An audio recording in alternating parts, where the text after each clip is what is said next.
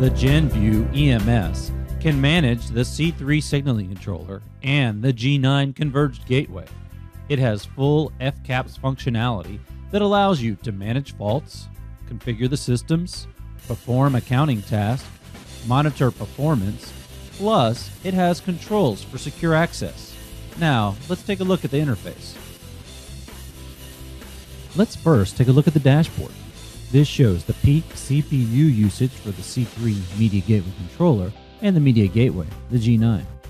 I also have my traffic, connections per second, and calls per hour, and the active alarms are over here. You can see, if I hover over Signaling Gateway, I have one critical alarm. Also, the real-time health monitor displays a snapshot of call traffic and failures on the system. In the Configuration tab of the EMS, you'll find options for configuring connecting nodes, like gateways, or the C3 signaling controller. Trunk groups are TDM or IP groups, like SIP trunk groups or H323 groups. The trunk options allow you to define features for a group, like account codes or screening based on the carrier code.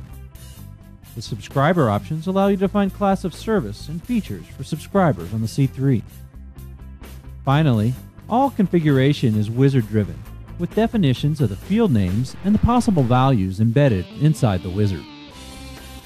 The Fault tab reports system hardware and software alarms and events.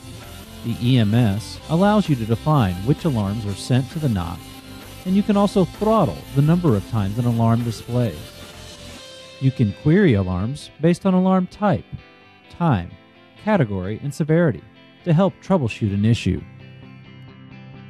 The Accounting tab allows real-time queries of the native call detail records that assist in troubleshooting. This can save time and money when resolving customer issues. You can also set up the EMS to FTP the records off to another server. The system supports industry-standard CDR formats, and you can customize the CDR with variable fields. Performance monitoring allows you to query any resource on the system during any time and view the results. You can also configure the EMS for getting this data off the system and onto a remote server for advanced reporting functionality. This real-time data is invaluable in making network planning decisions. The Security tab defines groups, security policies, and users for the EMS. The EMS tracks all user activity, including law enforcement provisioning. You can query any user activity data. For example, here's a query for activity today by these two user IDs. These queries can save time in resolving configuration problems or identifying user error.